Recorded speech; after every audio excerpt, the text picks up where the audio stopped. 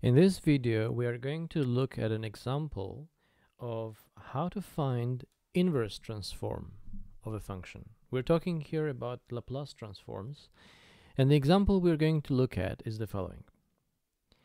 So let's say we have a function s minus 3 divided by s minus square root of 3 times s plus square root of 3. What we want to do here is to find the inverse transform of this function. This would be written as follows. L for Laplace transform, and the little minus 1 there stands for the inverse transform together with the L. So this is what we're looking for. The function whose transform is the function of s given inside brackets here. How do we do this? With functions of this kind, and that is to say the rational functions, what we want to do as a first step is to use partial fraction decomposition. That we're going to do separately. Let's leave it like this here. So we're going to do that separately, and then after that we're going to come back to the Laplace transform. So let's look at this rational fraction and let's see how we can decompose it into partial fractions. Now that I look at it a bit more, I realize that maybe I don't even need to decompose it into partial fractions. Maybe I can just multiply this out and get s squared minus 3 squared. Or maybe that will not be a very good idea. Okay, so let's come back to the partial fraction decomposition.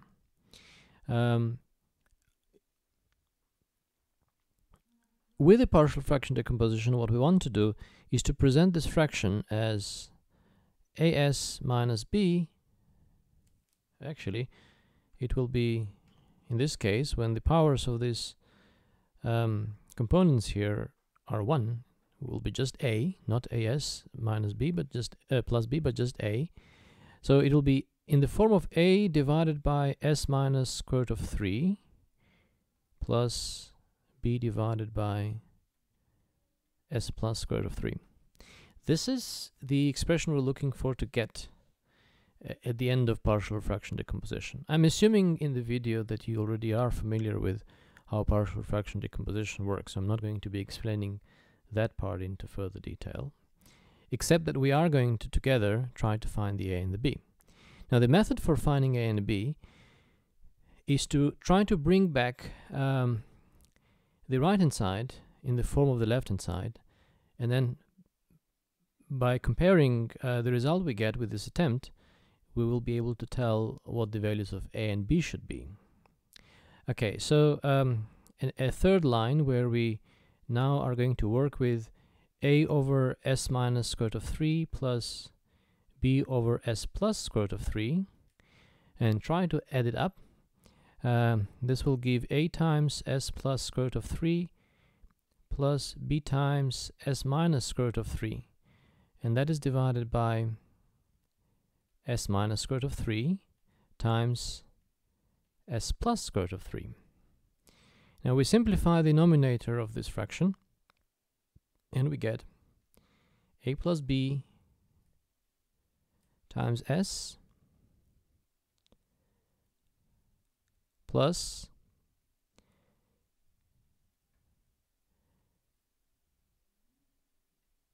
a minus b times square root of 3. And that, all of that is divided by s minus square root of 3 times s plus square root of 3. Okay, we're making good progress here. What we want to do now is to compare this part of the fraction with this part of the fraction here. Remember, they're supposed to be equal to each other. So if they're equal to each other, then the denominators have to be equal to each other. And if that is the case, we get certain information about a and b. And namely, we get that a plus b must be equal to 1, because the coefficient of s in this polynomial here is 1, and so if this other polynomial will have to be equal to that one, then the coefficients should match. Remember, we want the equality for all values of s, and that's what forces the coefficients to match. It actually goes back to linear independence of functions of the form s to the power n. So we get a plus b equals 1, and then we also, comparing now the other coefficients, the ones that are in front of s to the power 0, which is 1, so there is no s, we also get then that a minus b times square root of 3 must be equal to minus 3. So what we get here is a system of linear equations. And what we want to do is to find a, b, and therefore to solve the system. Okay, so let's try to do this. Maybe we will first simplify the second equality in the system. So let's keep the first one as it is, a plus b equals to 1. And for the second one, we can divide both sides by square root of 3, and maybe minus square root of 3, and then we'll get b minus a equals square root of 3.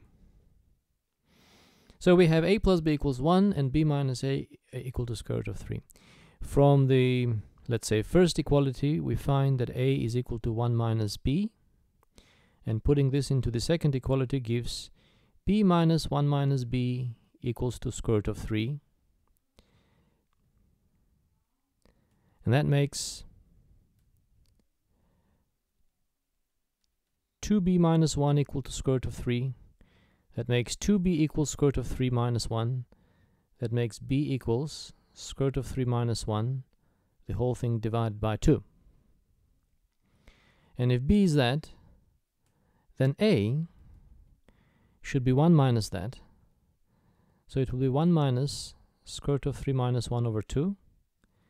And that's the same as 2 minus square root of 3 plus 1 over 2. And that is the same as 3 minus square root of 3 over 2. We've got the a and the b we were looking for. So we can now write that s minus 3 divided by s minus square root of 3 times s plus square root of 3 is equal to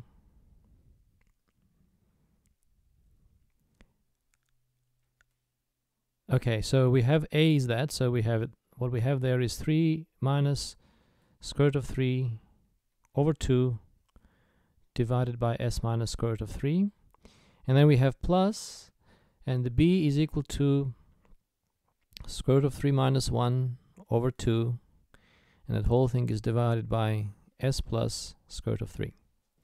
It was a long calculation, so maybe it would be a wise thing to do to check that we didn't make a mistake. How can we check that? We can try to add the two fractions on the right hand side of the equality and see if we do get the left hand side of the equality or not. Okay, so let's try to do that. I'm actually going to skip this part in the video, not to take too much time, and then I'm going to show you the result of what I did. It turns out that I did make a mistake, and the mistake that I made was here. When we had here 2b minus 1 equals square root of 3, and after that we wrote 2b equals square root of 3 minus 1, it should have been plus 1. So now I changed it to plus 1. Accordingly, the a works out to be not 3 minus square root of 3 over 2, but 1 minus square root of 3 over 2. And putting these now correct values into the expression, and then doing the checking, works out right. So what we get as a result of partial fraction decomposition is this expression over here.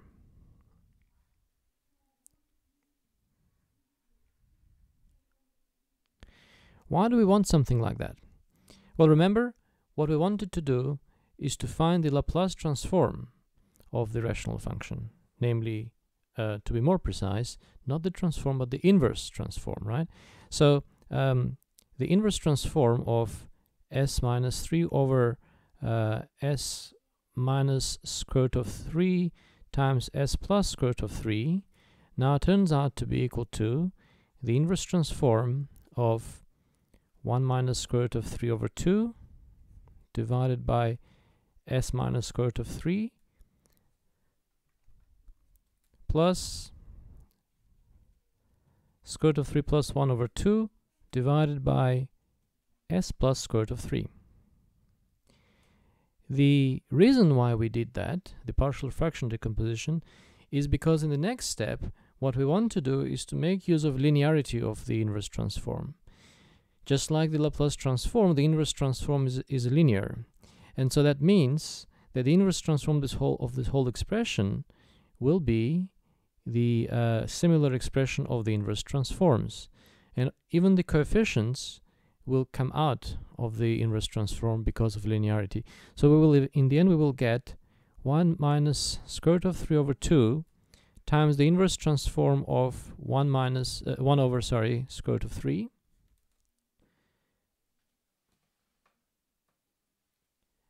and here we have plus square root of 3 plus 1 over 2 times the inverse transform of 1 over s plus square root of 3. Now the question is, what do we do from here? And the answer to that question is that here we're going to make use of the formulas for Laplace transforms of certain familiar functions. Namely, the formulas that are going to be relevant here are the following. We had a formula of the form Laplace transform of e to the power a t, or it could be x, is equal to 1 over s minus a. And we can see that this expression here matches nicely with that, provided we take a to be equal to square root of 3. It even matches with the other one with a different choice of a, and namely a being equal to minus square root of 3. Now the whole idea of the inverse transform is that the inverse transform recovers back the function from which you transformed. So because we have this formula that Laplace transform of e to the ax is equal to 1 over s minus a, we also have the formula that e to the ax equals the inverse transform of 1 over s minus a. Once again, conceptually, what the inverse transform does, it recovers back the function that was transformed. So if transform of this is that, then the inverse transform of that will be this, which is what the second equality claims. Great. So what we're going to do now is to incorporate this information into our calculation.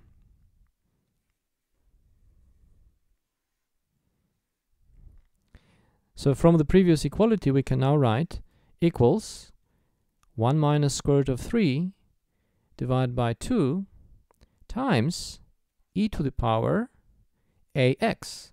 What is a? A is square root of 3. And in the other term, we're going to have square root of 3 plus 1, or maybe I should write for symmetry of the expression 1 plus square root of 3 divided by 2 e to the power minus square root of 3x.